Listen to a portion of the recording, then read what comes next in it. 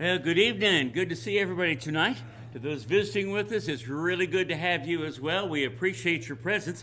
We got several folks that are out. I think some folks are traveling for the little bit of the holiday weekend and are not able to be with us tonight. And then we have a lengthy list of sick folk as well. I know got a text from Barry, and some of that family's got the symptoms of the flu, and so they didn't want to be able to be out tonight and infect everybody else with it. Saw Eddie Hicks a little while ago. He's cripping along. He fell this week, and so he had some repercussions from that, and he's just getting over around with the flu as well, I believe. So Eddie's had a bit of a time, but seems to be on the mend. I know Kenton Bias also has been tested a couple of times recently for flu. He's not been feeling well, but every test has come back negative, so we're thankful for that. Had an interesting situation today with Jeff Lewis. Now, that's Heather Huber's brother that we announce frequently. He has been in the hospital up at UK in the Markey Cancer Center up there, and they had been running some tests, and were going to change his chemo treatments, and he was having problems with fluid collecting. They had drawn off some fluid and tested it, and they did not find any cancer cells in that, so they were thankful for it. But his breathing was not working well. He's developed pneumonia, I think, and was down to about 80% functionality with the oxygen level. And so this morning they were talking about putting him on a vent. And he got a hold of Heather and wanted to talk to a preacher before he allowed them to do that. And so she got a hold of me, and I realized with they were holding to get him on the vent, so he needed to get connected with somebody pretty quick. So I called Landon Rudder up at East End in Lexington, and Landon went right on over and had a really good discussion with him. Come to find out that he had obeyed the gospel back in his younger years, but had just been very unfaithful for the majority of his life, and was wanting to get that straightened out. And so he had a good study with Landon as best he could. He couldn't communicate real well with just pretty much yes and no to answers to questions that Landon asked him. But they had prayer together, and Jeff was able to rest a lot easier after knowing that things were getting straightened out between him and God. So we were very, very thankful and able to rejoice over that, and we continue to pray that Jeff will be able to do better health-wise. The other surgeries that we have, I think we have, 3 knee surgeries here lately. I know that Bobby Trowbridge was able to be out Sunday, and we were very, very thankful for that. Stephanie is continuing to recover from her knee surgery. Louetta had knee surgery as well, and she's back home now and making improvement. And as last that I heard, Gene is continuing to make improvement after his back surgery. So we've just had a lot of folks that are on the sick list. We had several that have had to struggle with flu or COVID as well. So it's kind of been a lengthy siege of it. But fortunately, most of the news that we have is on a positive side, that folks are doing a little bit better. Any other announcements about sick folk that we need to pass along as we get started tonight? Yeah, good. Okay, Keith and Paul, I think, are out of town, and Barry's not able to be here, so let's do number 253. Number 253, and we'll use this to start our song service this evening.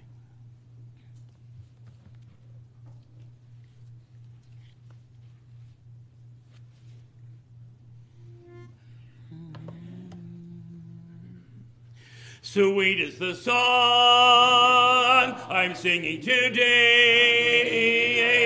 I'm redeemed.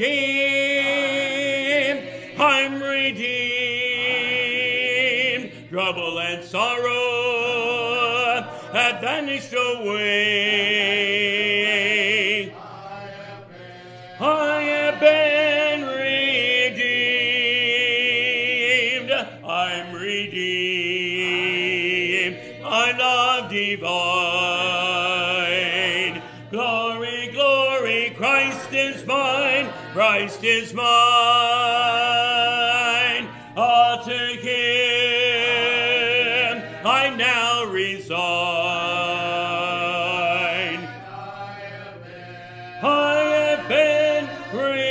redeemed. Precious indeed is my Savior to me. I'm redeemed. I'm redeemed. Happy in glory. Someday I shall be. I have been redeemed. I'm redeemed. My love divine. Glory, glory, Christ is mine. Christ is mine. All to Him I now resign. I have been redeemed.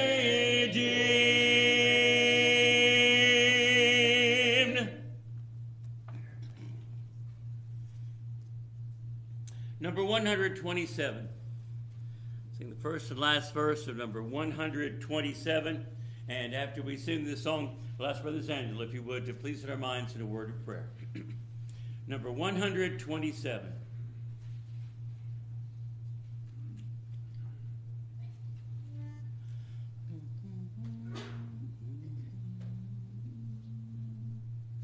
A wonderful Savior is Jesus, my Lord, a wonderful Savior to me. He hideth my soul in the cleft of the rock, where rivers of pleasure I see. He hideth my soul in the cleft of the rock, that shadows a dry, thirsty land. He hideth my life in the depth of His love, and covers me there with His hand, and covers me there with His hand. When clothed in His brightness transported I rise to meet Him in clouds of the sky. His perfect salvation, His wonderful love, I'll shout with the millions on high. He hideth my soul in the cleft of the rock, that shadows a dry, thirsty land. He hideth my life in the depth of His love, and covers me there with His hand, and covers me there with His hand. Let's go to God in prayer. Our Father, we worship you. We're so grateful that you have this hour to come out here and with your great word, lift your voice in the song and sing praises to you. We're so grateful for the congregation of each from time to time. We just pray for a bright and shining light in this community, and many will be desirous to come out here your great name. And Father, we have many that are sick, mentioned on our list tonight. We pray you be with them, have a speedy recovery. We have others undergoing tests and different types of procedures. We pray you be with them all, and of course your will to be back out with us. And Father, be with the ones that lost loved ones. We pray that as they turn to you for comfort. And Father, we're so grateful for the many ones in the congregation that has the ability to either stand before us, lead a song or a prayer. We have many that are silent workers. They just know to take care of other needs and bless your name. Dear Father, we pray that you will be with this country, that we can somehow have peace the whole country wide, and other surrounding countries can somehow come to an understanding of peace and all recognize your name. Dear Father, we pray that you'll be with us in the further exercise this night, guide, guard, direct us, forgive us every sin. Pray this in Christ's name. Amen. Amen.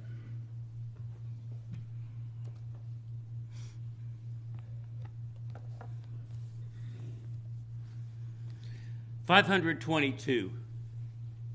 Number 522.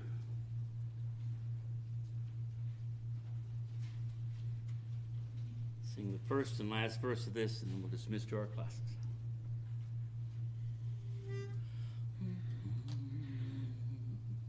We have heard the joyful sound, Jesus saves, Jesus saves. Spread the tidings all around, Jesus saves, Jesus saves. Bear the news to every land, climb the steeps and cross the waves. Onward 'tis our Lord's command, Jesus saves, Jesus saves. Give the winds a mighty voice, Jesus saves, Jesus saves. Let the nations now rejoice, Jesus saves, Jesus saves. Shout salvation full and free, highest hills and deepest caves. This our song of victory, Jesus saves, Jesus saves. Invitation song for this evening will be number 600. Number 600. Symbol for our classes.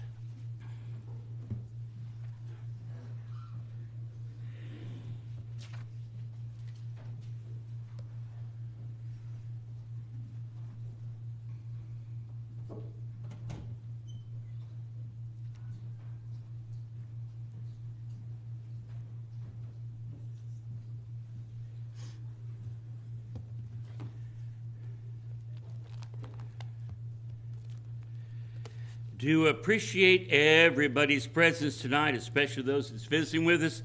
It is good to have you, and we are so thankful that you've come.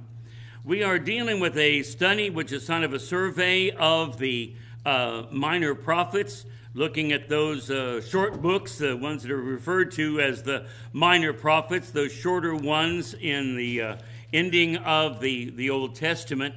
And we've been looking at them in somewhat of a chronological order as to how they fit into the history of what's going on with the nation of Israel and Judah. And so tonight, after having finished a study, if we go back and look over the ones that we have talked about already, we went back and looked at a timeline that shows us that in all probability the book of Obadiah was written around 845 BC. And then you come on to the book of Joel, which would be at 830. Then we get to the book of Jonah, which was written around 780 BC. And then about 755 BC or so would have been when Amos was involved in sharing with Israel and Judah the prophecies that God had given concerning them. Now, Amos was not the kind of guy that would first jump out at you as a primary candidate to be a prophet of God. He was an individual that came from a very humble background. In fact, he was very agricultural in his background. He was a herdsman. He also was a gatherer of sycamore fruit. And so he was not from an established family. He didn't have that kind of pedigree. He wasn't from a priestly family. But nonetheless, as it says here in verse 1 of the first chapter of the book of Amos, the words of Amos, who was among the herdsmen of Tekoa, which he saw concerning Israel in the days of Uzziah, the king of Judah, and in the days of Jeroboam, the son of Joash, king of Israel, 2 years before the earthquake.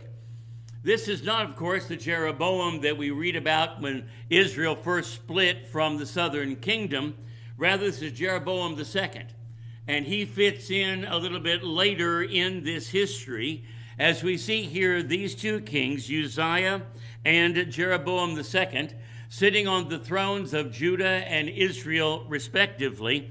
And it is in this situation where Amos is sent to be a prophet of God, to work with them and to help them understand the right ways of God.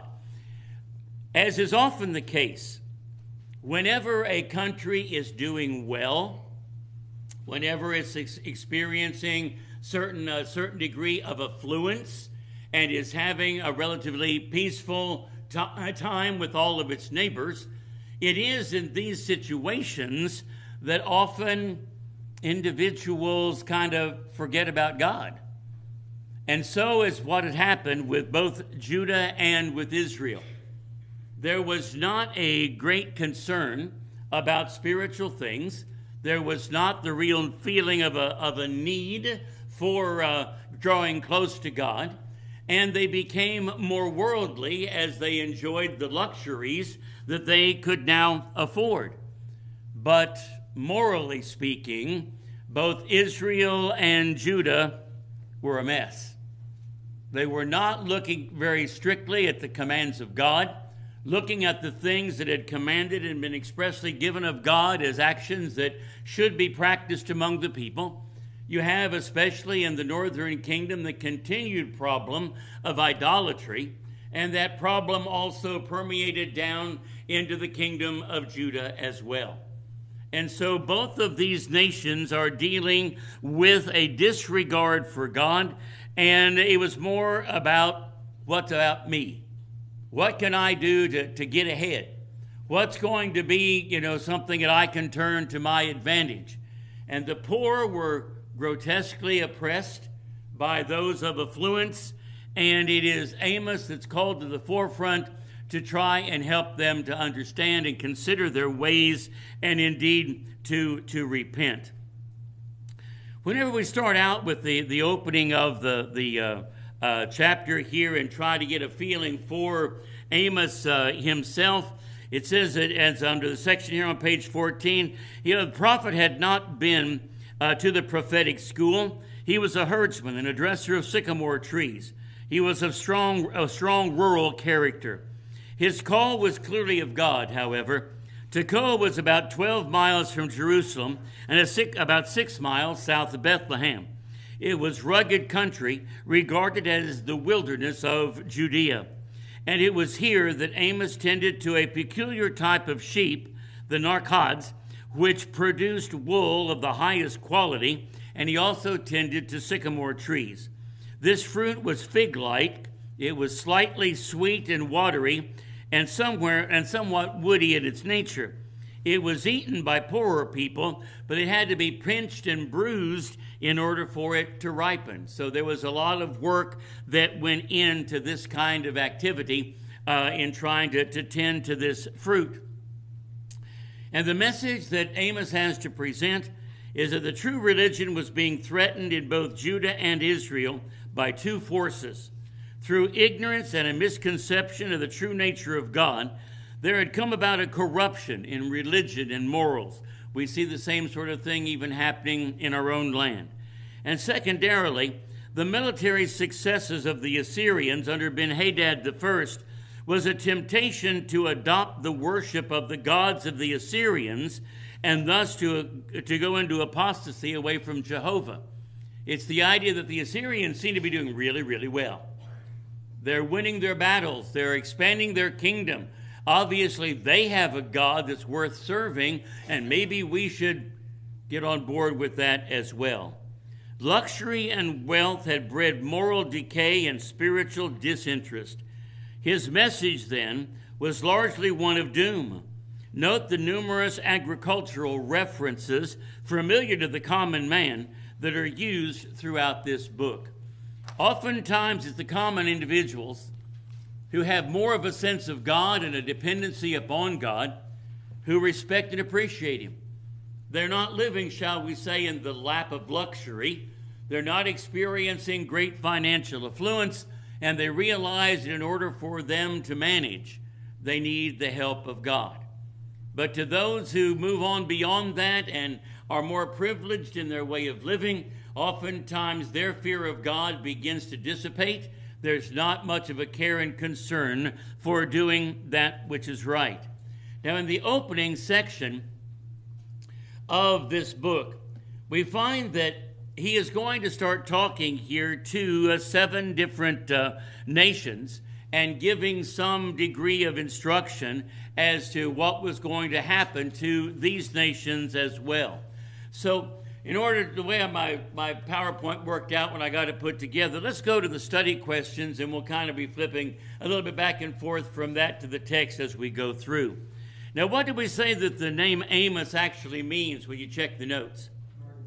All right, he is the burden bearer, and that applies in several different ways.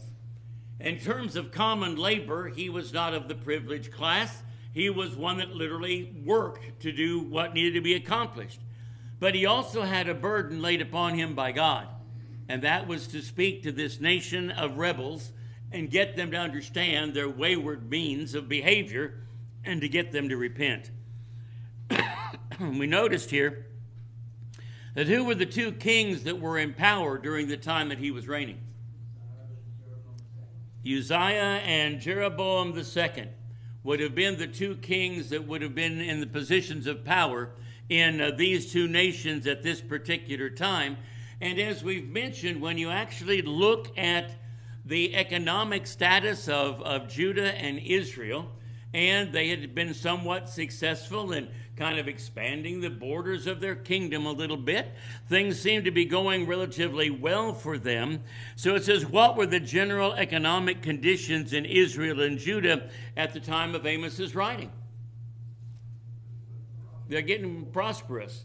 And not only is there prosperity in both Judah and Israel, but it's also a time of peace as far as they're concerned.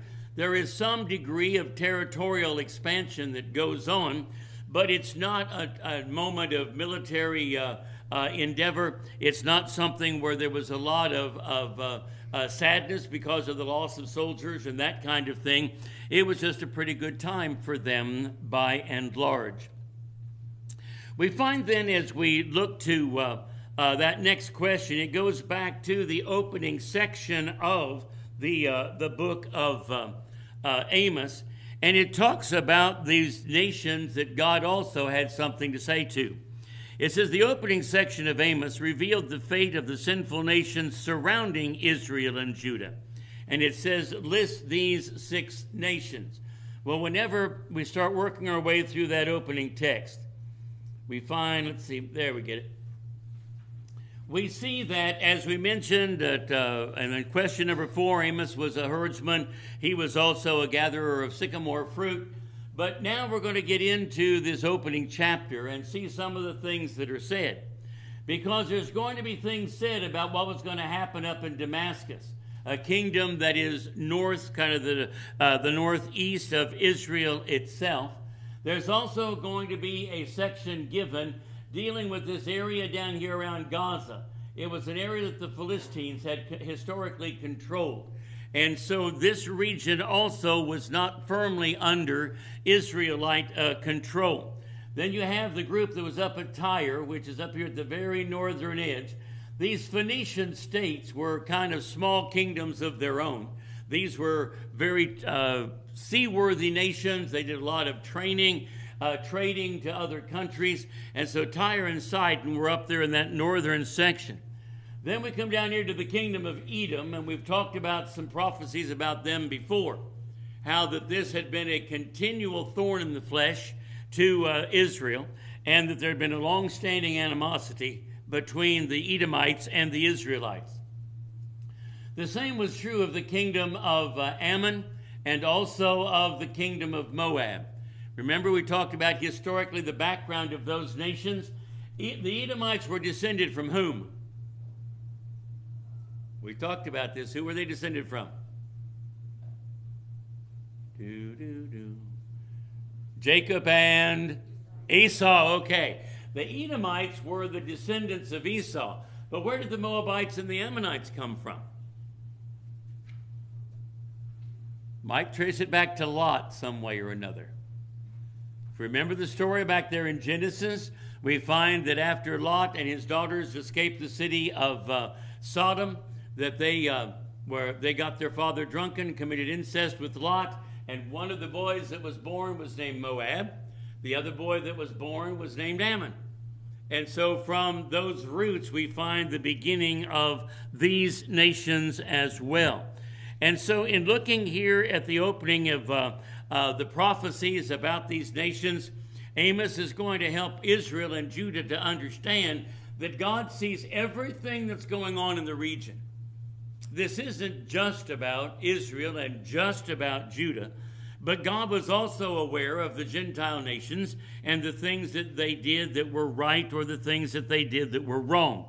And we find here in verse 2, it says of chapter 1, "The Lord will roar from Zion and utter his voice from Jerusalem, and the inhabitants of the shepherds shall mourn, and the top of Carmel shall wither." Everyone need to sit up and take notice as to what God was going to say.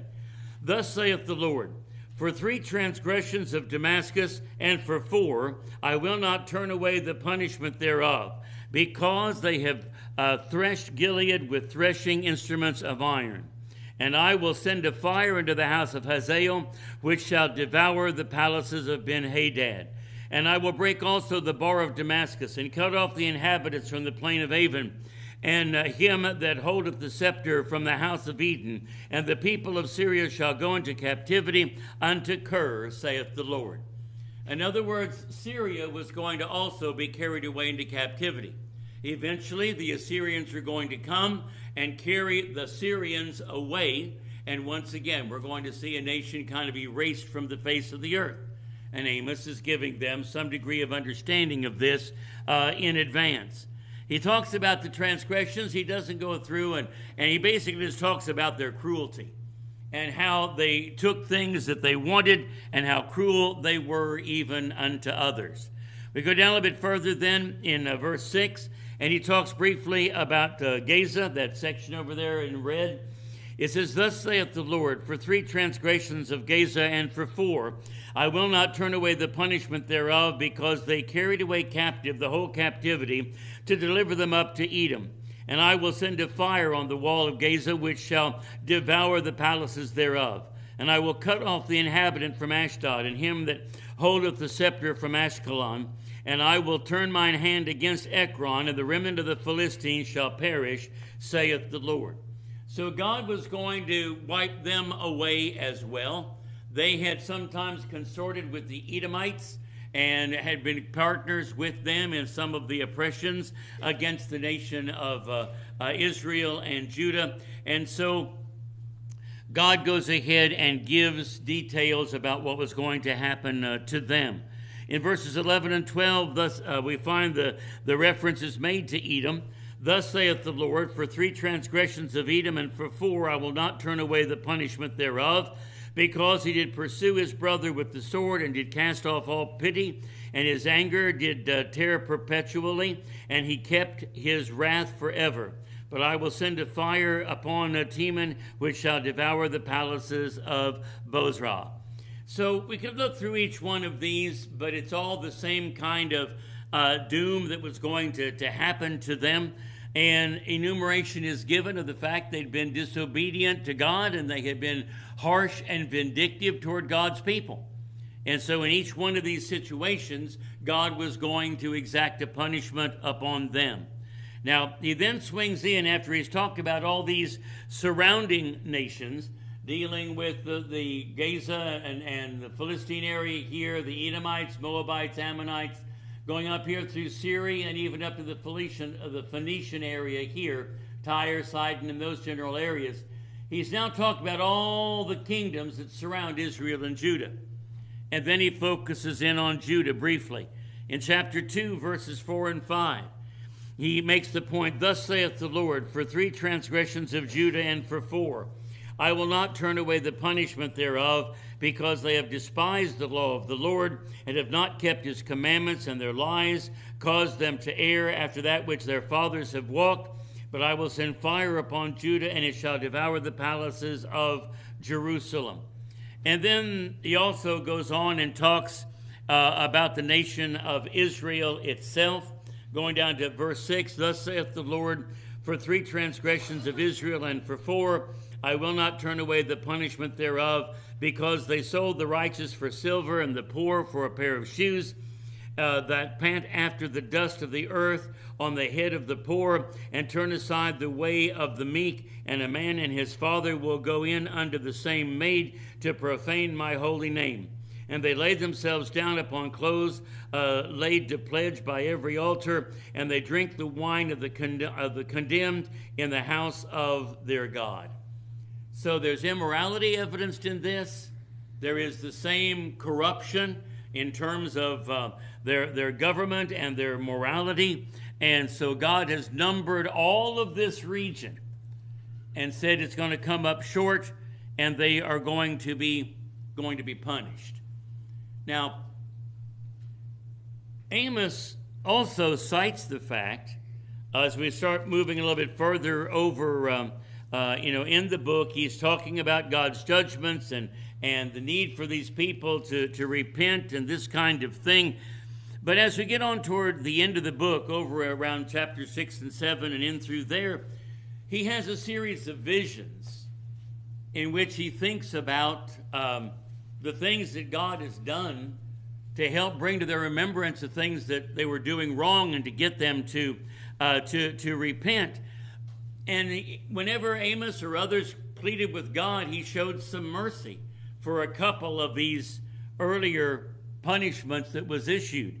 It says in the latter part of the book of Amos, there's a series of visions. Which two visions illustrate the mercy of God? All right. The plague of locusts and also the plague of fire. We stop and think about the plague of fire. Not long ago we had a brush fire that cropped up over in Rockcastle County, and it smoked all of us for a good while. Those types of fires do have a way of happening, and God is able to engineer destruction through that means, as well as the plague of locusts and other things that he could do. But in each case, he didn't have a complete destruction. He gave them a hard time, helped them to understand that he was still in control. But as we see from the evidence of Amos's prophecies, they didn't seem to turn themselves around very much from the things that they had committed. In fact, going back and picking up just a couple of passages in this intervening section, we find that God's fed up with them, with the shallowness of their religious service and of their unwillingness to do from the heart things that were obedient in the sight of God. If we go back over to the 5th chapter and go down to verse 21, we find God's disposition toward their kind of playing at religion. We said that they all wanted to embrace numerous gods, hoping that by having some combination of service that it would be a blessing to them. And God says in verse 21, I despise your feast days, and I will not smell in your solemn assemblies. Though ye offer me burnt offerings and your meat offerings, I will not regard them, and neither will I regard the peace offerings of your fat beasts. Take thou away from me the noise of thy songs, for I will not hear the melody of thy viols. But let judgment run down as waters and righteousness as a mighty stream. He said, until you're ready to get serious about repenting, judgment is going to be exacted upon you, because there's a lot of stuff that you need to fix. And don't just think that because you go through some motion that I'm going to forget everything. Sometimes I think we can do that. In the course of our prayers, we can quickly say almost flippantly, and Father, forgive us of our sins. And then we go on, not thinking about the sins that we've committed and not being very determined to do better. But since we said, Father, forgive me of my sins, that's got the slate all wiped clean and everything's going to be fine. And so God is making it known that just because we may go through the motions, so to speak, that doesn't necessarily mean that God's patience is still with us whenever he sees the heart that is refusing to change and the refusal to repent. So in looking at the nations that are listed here and going over to question 6 in the worksheet, in her wealth and luxury, what had Israel forgotten? They'd forgotten God, and what had they turned to? They had turned to idols. And so we mentioned then the two visions that the prophet had, and each one of those were illustrations of God's mercy, that being the one of the locusts or the grasshoppers and the fire. But then as he is making this prophecy and as he is saying these things, there is a priest up in Bethel that gets really, really ticked off at the things that Amos is saying.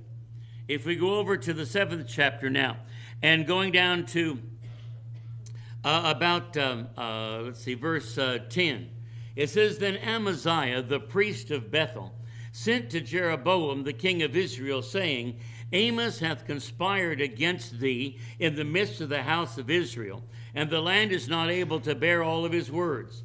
For thus Amos saith, Jeroboam shall die by the sword, and Israel shall surely be led away captive out of their own land. Also Amaziah said unto Amos, O thou seer, go, flee thee away into the land of Judah, and there eat bread, and prophesy there. But prophesy not again any more in Bethel, for it is the king's chapel, and it is the king's court. As you will recall, when Jeroboam set up the golden calves, whenever the kingdom initially split into two, he set up one in Dan, and the other was in Bethel. And so right here close by is where Amaziah is saying, you're saying all these things against the king, and we're going to suffer punishment and all of this other, and you haven't got the right to say any of this. And so did Amos just say, okay, I'll hush? No. In fact, he pronounces a bit of a curse upon Amaziah for daring to confront him. In verse 14, Then answered Amos and said to Amaziah, I was no prophet, neither was I a prophet's son, but I was a herdsman and a gatherer of sycamore fruit. And the Lord took me as I followed the flock. And the Lord said to me, Go and prophesy unto my people Israel. Now therefore hear thou the word of the Lord.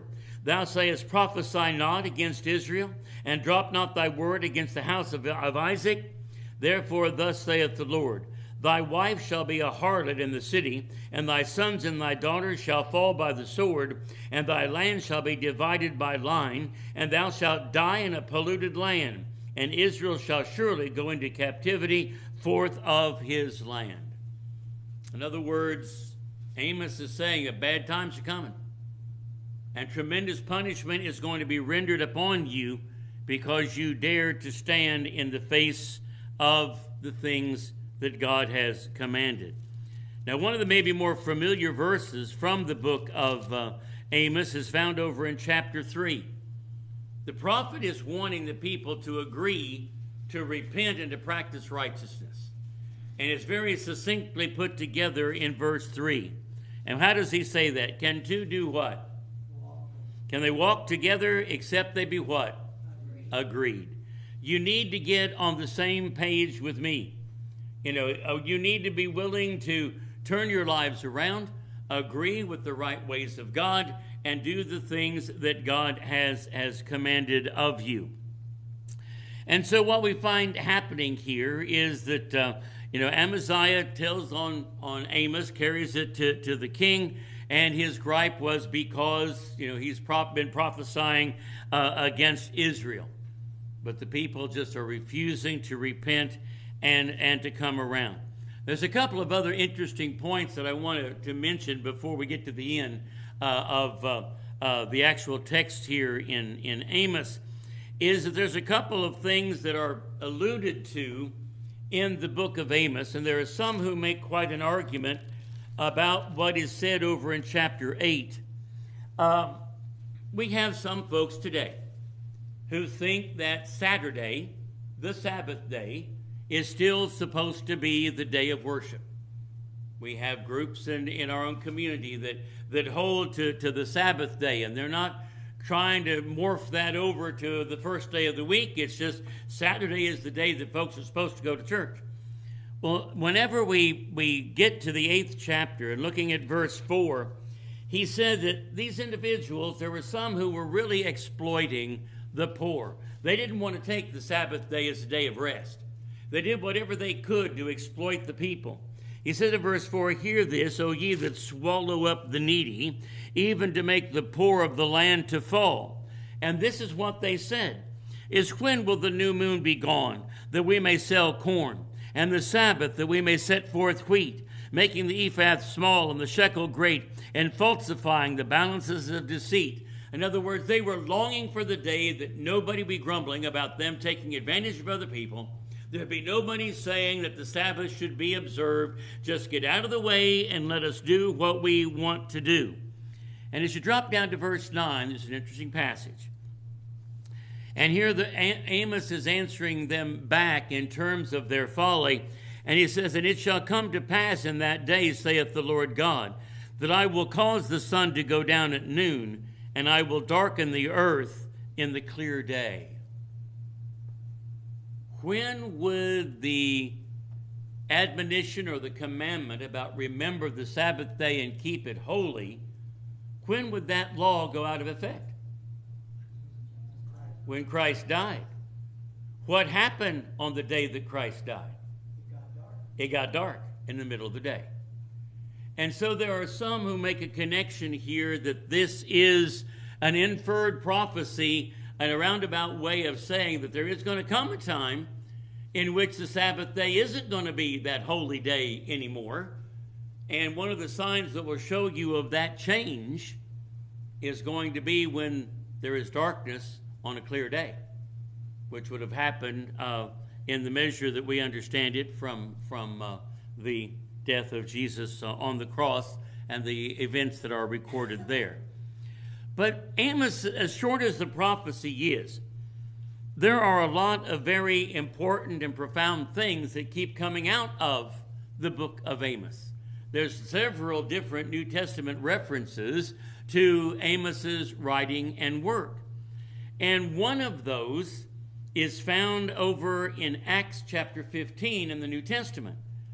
In Acts chapter 15, that's when there was a degree of division or some problem that had arisen in the early church about the idea of binding circumcision upon the Gentile converts. And so they met in Jerusalem to talk about binding the law of Moses on the Gentiles. And so Paul and Barnabas talk about God's blessing their work among the Gentiles. Peter talks about how God had sent him to open the door of salvation to the Gentiles when he went to the household of Cornelius. And then notice what James says in verse 13 of Acts chapter 15. "And after they had held their peace, James answered, saying, Men and brethren, hearken unto me. Simeon hath declared how that God at the first did visit the Gentiles to take out of them a people for his name. And to this agree the words of the prophets, as it is written, And after this I will return, and I will build again the tabernacle of David, which is fallen down. I will build again the ruins thereof, and I will set it up, that the residue of men might seek after the Lord, and all the Gentiles upon whom my name is called, saith the Lord, who doeth all these things. Known unto God are all of his works from the beginning of the world." What prophet was James quoting? Amos.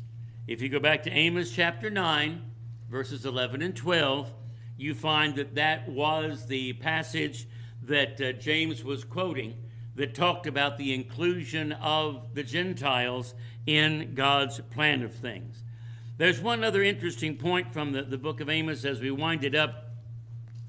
What happens between the ending of Malachi and the beginning of Matthew in terms of revelation given from God? Do we have inspired material that's written after Malachi? No. There's nothing there. There's going to be this long period of silence that is going to happen after God closes the writing to Malachi. Interestingly, over in Amos chapter 8, going down to about verse 11, it says, "Behold, the days come, saith the Lord God, that I will send a famine in the land, not a famine of bread, nor a thirst for water, but of hearing the words of the Lord. And they shall wander from sea to sea, and from the north even to the east. They shall run to and fro to seek the word of the Lord, and shall not find it." After the revelation was completed that God had in store for the Jews and assorted other folks in the Old Testament with the writing of Malachi, God grows silent. And for the next 400 years or so, there's nothing written until the Messiah actually comes. And we start seeing the fulfillment of those Old Testament prophecies, and we then start seeing the recording of the information that we have that we can hold on to in the New Testament. And so it's interesting the way all of it does fall together. And these little nuggets are planted all the way through these minor prophets. Different promises are found through, even here in Amos, about the future of a Messiah and his coming and the changes that were going to take place. So that's kind of a thumbnail sketch of the high points of what I found in the book of Amos. Any other questions or comments as we close out tonight, David?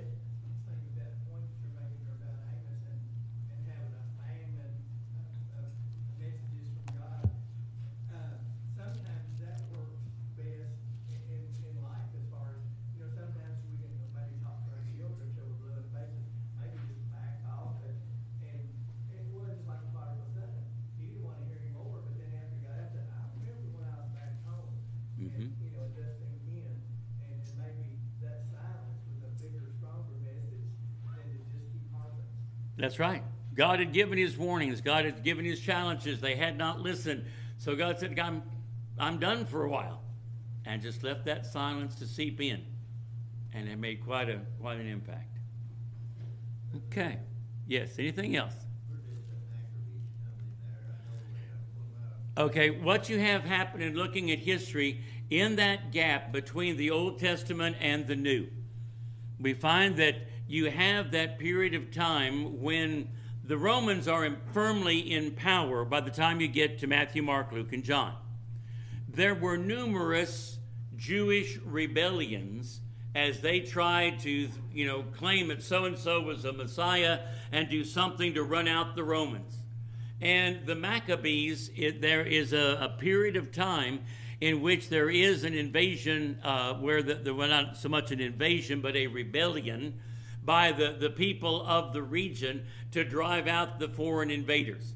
They were trying to get rid of first the Greeks, and they also wanted to get rid of the Romans if they could, and so that period of the Maccabees and the Maccabean revolt is right there in that 400-year period. And the history of some of the historical events that happened there are in the book of 1st and 2nd Maccabees, which is in the collection of books sometimes referred to as the Apocrypha, books that had popular reading in that era of that 400 years, but there's not compelling evidence for them to be included as divine text because there's some problems in no references from God. There's no other things that do not show the evidence of inspiration. Yeah. Yeah. But there were two other books besides the Maccabees in there, 1st and 2nd. Canticles? Yeah. Yeah. But they're both in that old Bible. It's been passed down for years and years in our family. Uh-huh. In the middle between, Yeah. That's a set of books that give historical reference, but they are not books that were deemed to be inspired. There's no claim in them to being inspired. There is no quoting from those books by anyone in the New Testament that this, as was spoken in any of those books. They just did not pass the muster, so to speak, of having the credentials of being completely certified as inspired material. And as a result of that, some of the older Bibles, I've got one at the house the same way, and some groups today, those are the Bibles that they want those apocryphal books in there. But like, there's one of them that's entitled Bel and the Dragon, and there's several of them that kind of make you scratch your head a little bit in thinking about how God would want to fashion that into something for mankind in terms of essential material. Yeah. When you read in some of those and they would give accounts, it would seem like perhaps a miraculous type situation going on. The stories seem much different, and it makes it a little confusing to me when you read those and then you read the Bible account of a miracle, and they don't read the same. That's true. Because of those inconsistencies, they didn't match up with what we knew was authored by inspired writers. As a result of that, it just threw more and more and more doubt upon the authenticity of those books as being divinely inspired, because God's never talked out of both sides of his mouth. We've had a more consistent revelation than that. Sounds like today. Yeah, definitely. All right. Well, appreciate all your comments and input. Thank you so very, very much. As we think about the events of the day and the things that go on, we just never cease to be amazed at the type of behavior that we see evidenced by those who know not God. Now, there are forces within our culture, especially looking at the mass media, that really want to try to find a way to pin every horrible, tragic thing that happens somewhere over onto individuals who tend to be more of a religious persuasion. And some of the first things that were said, and there was a recent shooting at what was a gay bar in Colorado. Several people were killed. And immediately the media wanted to jump on what they could find about this guy, and that there were individuals who were just speaking hate, and they got this guy fired up, and look what that does, and look what happens. And then they finally find out the rest of the facts and find out that this guy himself was one that declared himself. We've been talking about some of the difficulties that folks go through when they declare themselves to be transgender. Well, this guy was not from some hate group over here in the corner that was heavily religious, but rather instead he was transgender, or at least declared himself to be non-binary, more on their end of the spectrum, shall we say. But still, horrible things happened and people died. Sometimes folks are just really quick to want to point a finger, and they will make the stories and make the headlines as though it's anybody who is the least bit religiously inclined, or anybody who has the courage to say that there is a right and that there is a wrong in our society. And if you're very vocal at that, then immediately you become the bad guy. And so the line basically is bolder than ever, that we've got on one hand those individuals who look at God's word and are willing to accept it in its wisdom. They are willing to look at what God has said, and they strive to be obedient to it. On the other hand, you have the voices of man. And so man says, no, this is the way it needs to be. The Bible talks about marriage, as Jesus talked about it in Matthew 19, that a man shall leave his father and mother, cleave to his wife. He made them male and female. That it has roots back here in God's word as to what makes a marriage, biblically speaking. But man's word's different from that. It can be any combination you want it to be.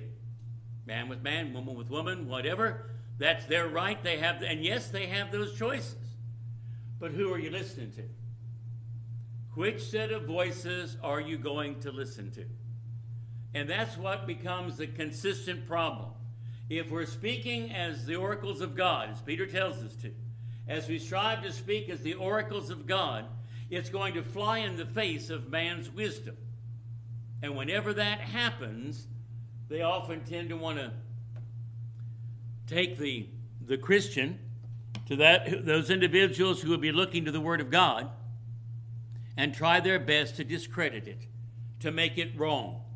Same thing is happening. I've been reading several articles this week about individuals who want to go back and rewrite some of American history. We know the story of how whenever the Pilgrims landed in this country, that indeed they had a very hard time. And it was, if it had not been for the help of some of the Native Americans in the area, they would have probably all starved to death and died. But through their help, they finally began to get on their feet, and Thanksgiving was a celebration of the fact that they were able to make it through a hard winter. They had learned some hard lessons, and things began to get better for the colonists as they learned more about how to do things in this country. Well, now, I guess it was 3 or 4 different articles I read this week of individuals just ranting and raving about why should we have a day of Thanksgiving. Thanksgiving is a terrible thing because just look at what happened. Those colonists came over to this country, and as a result of that, the Native Americans got pushed off their land, and we have the genocide of Native Americans, and look at all those things that eventually happened from that. I don't want anything to do with something called Thanksgiving because that's just one group of individuals thinking they're superior to somebody else. That's not at all what it was. It was a celebration of Thanksgiving that 2 diverse groups could get along. It was a thankfulness that they had managed through a very difficult time. And coming from the Pilgrims' point of view, there was a thankfulness to God that they'd been spared because over half of them had died. It was a time to rejoice and to be thankful. But folks can come along a couple hundred years later, and let's rewrite that history. Let's go back and kind of pick it apart. And yes, our American history is filled with some terrible things and bad choices that even were policy for a while. But then over time, fortunately, in many situations, we learn better, and we've been able to improve the lot a good deal. We're not done yet, seeing things that can be fixed, but we've made a lot of progress. But instead, some folks want to go back, oh, we can't have anything to do with the Declaration of Independence because the guy that wrote it was a slave owner. So that means all the instructions in there should just be thrown away and discarded. No. Yeah, that institution was bad, and I'm glad we got rid of it. But at the same time, the man's wisdom that he wrote on paper for that particular purpose is pretty good. And on the stories go. As we think about exalting righteousness in whatever forum we can find, to talk about the blessings of listening to God's word, doing things God's way, and treating one another as we should. That's what it's all about. You know, sometimes we kind of forget that. We don't want to remember all the blessings that God's given and all of those instructions about love your neighbor as yourself. We have some grudge or some burr under our saddle, and we just can't seem to forgive. And yet, all you have to do is scan the Sermon on the Mount. And Jesus talks about forgiveness. In Matthew 6, verse 14, if you forgive men their trespasses, your heavenly Father will forgive you. But if you forgive not men their trespasses, neither will your Father forgive your trespasses. There's some things we got to forgive and let go. And hope and pray for God to give us the strength to manage with that. And then we find over in chapter 7, the golden rule, as it's sometimes referred to in verse 12. Therefore, all things whatsoever ye would that men should do to you. How do you want to be treated? That's the way you should treat others. Do ye even so to them, for this is the law and the prophets.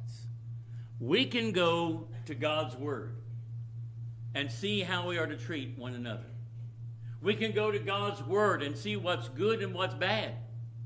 We can go to God's word and see times when man's made mistakes and he's now turned from that or should be encouraged to turn from that. But man's word takes you in a circle. So many times there's been some things that were so bad we can't do, but now we'll accept it and say that it's all right. Back and forth, the instability of man's wisdom is evidenced. But the truth of God is sure and steadfast. It's not going to swing away from us. And we're going to be able to stick with the truth of God, do the things that he has commanded, and we can be obedient to his will, and we can go to heaven when this life is over.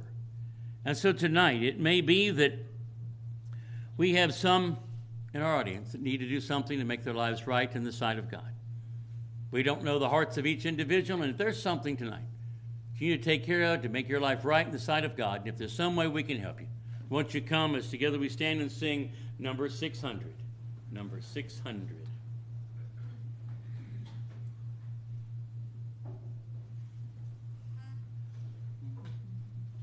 Jesus is tenderly calling thee home, calling today, calling today. Why from the sunshine of love wilt thou grown, farther and farther away?